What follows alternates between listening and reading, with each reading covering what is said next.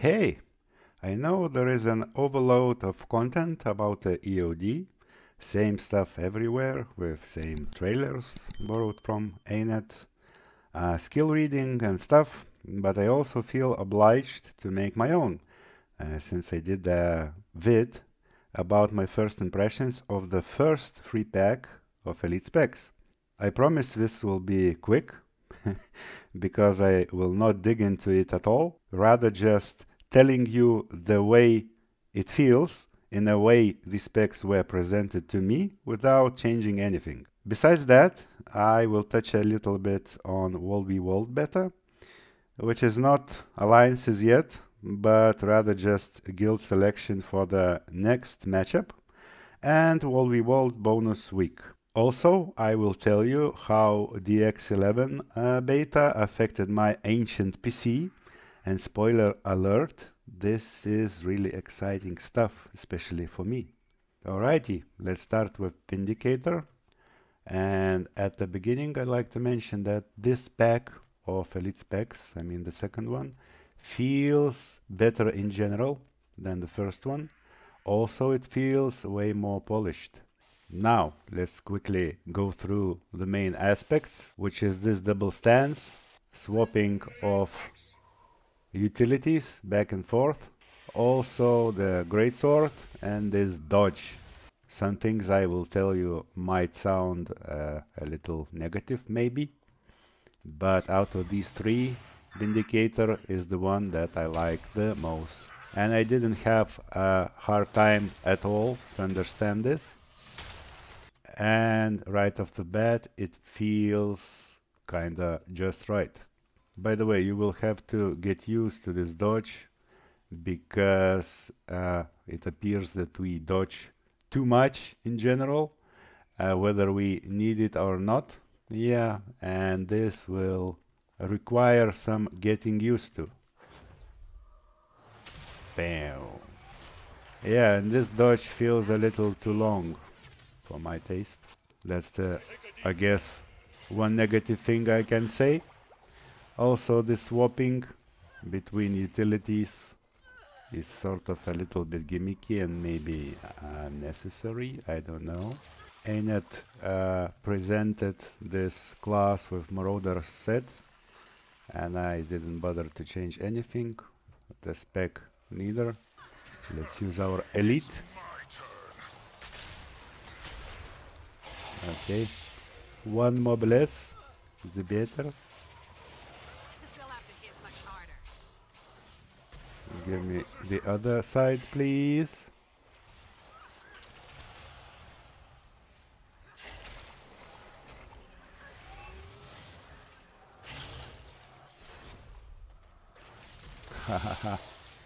Anyway, this spec feels pretty decent.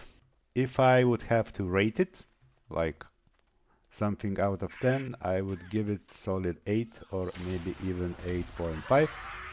It's nothing too crazy, maybe just the swapping and the dodge, because we already have our energy management, and it's basically like having 2.5 stances instead of 2. And sooner or later this thingy will die, right? Get me back to damage. Damage, please.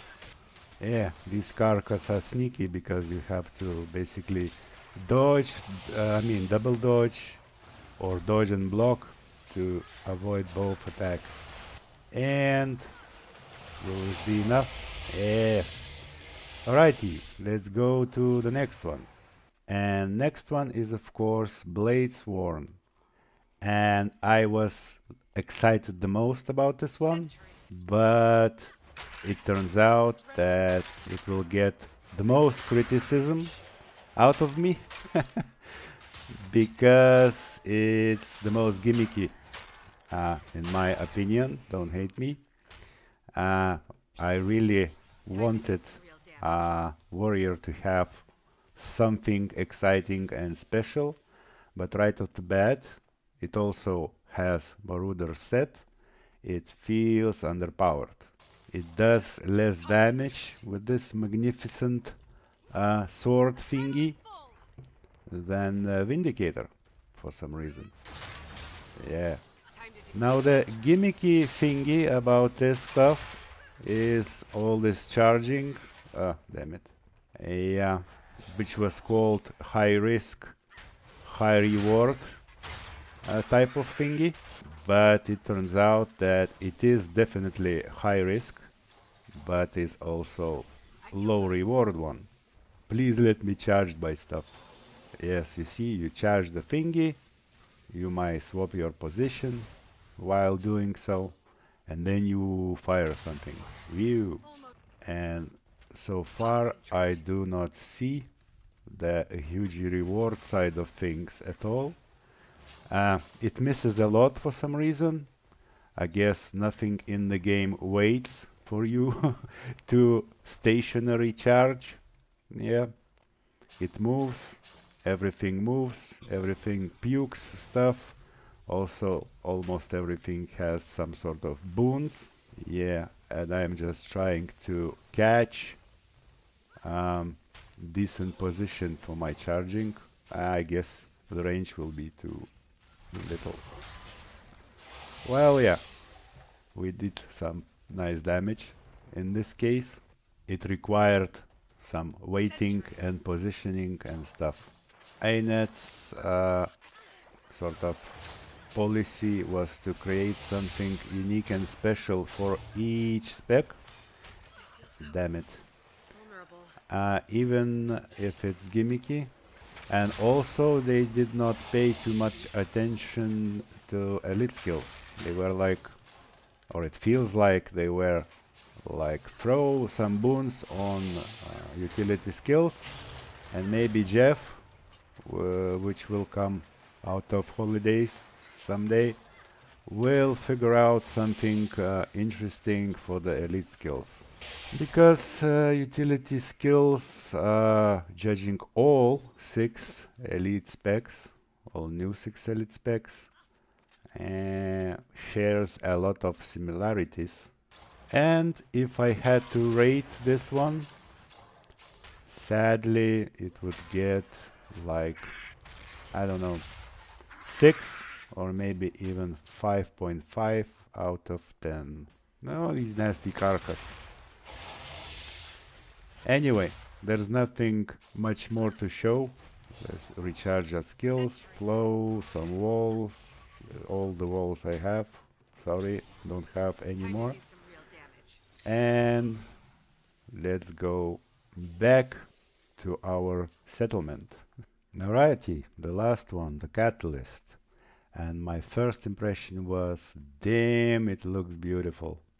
Because it really does look beautiful. Yes, and these aura thingies. And they gave us celestial stats right off the bat. I don't know why. But even with these celestial stats, of course, it feels a little underpowered. But also it feels squishy. I don't know exactly why. Maybe it's just because I don't play too much of light armor classes. But it looks really polished and really nice. Yes, this is our elite. We might swap between them until they last, right? Where's the turtle?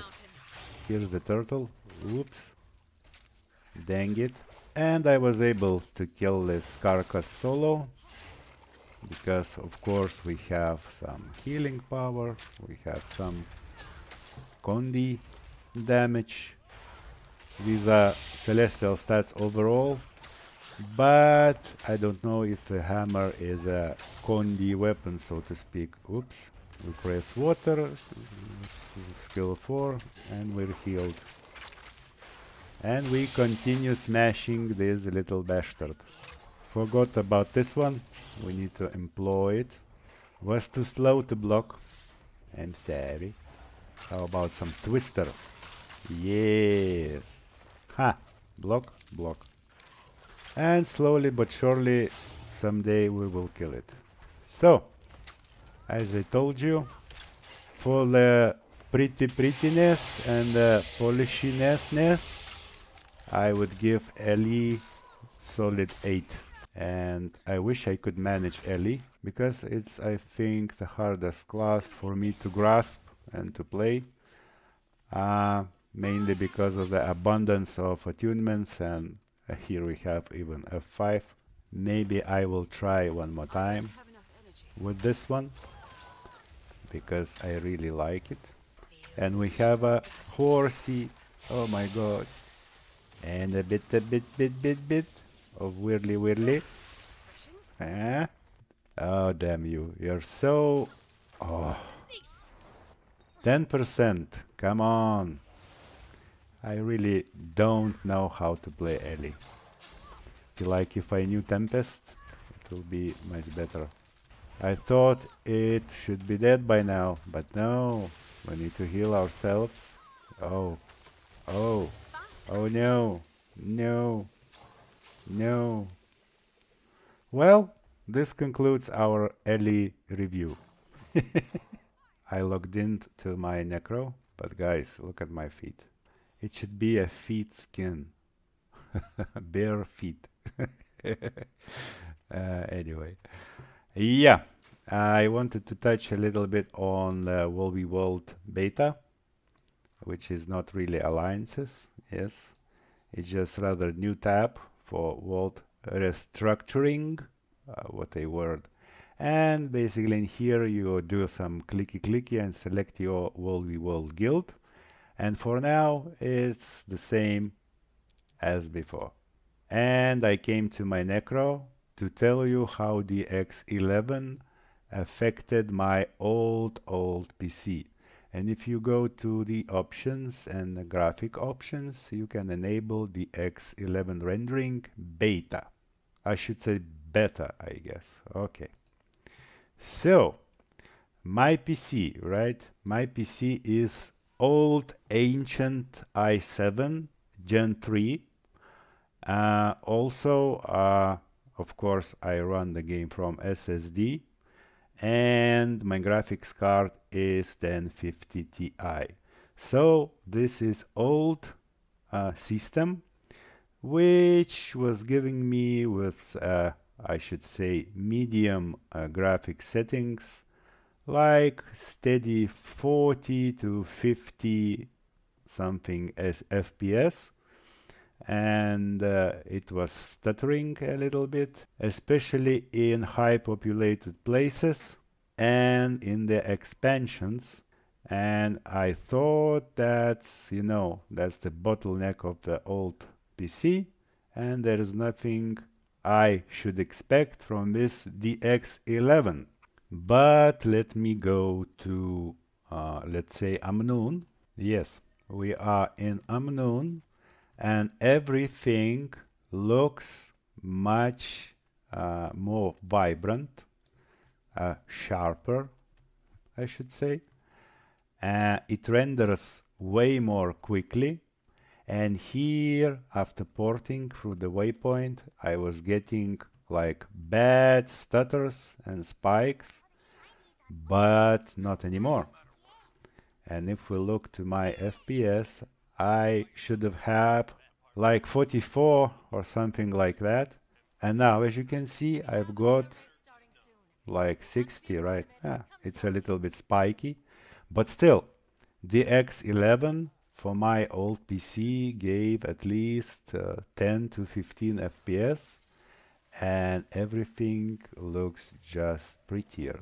There is really noticeable visual difference, even though I didn't change anything before swapping to the DX11. And I'm really happy that there is a lot going on. I think that all these changes should bring new life into this game, and I'm really happy, because it's an awesome game. It's the best MMORPG I've played ever.